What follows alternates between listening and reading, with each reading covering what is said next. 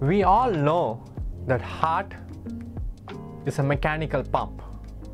It pumps blood for all the vital organs of the body, like the brain, the lungs, all the stomach organs throughout the body.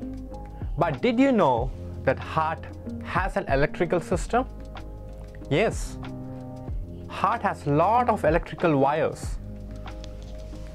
It has a mains, what we call as the SA node. The electrical impulse travels down to a junction box. The junction box is called the AV node, and from the AV node the wires go to the right and the left side of the heart, right bundle branch and left bundle branch. Break in these wires can cause heart rhythm problems.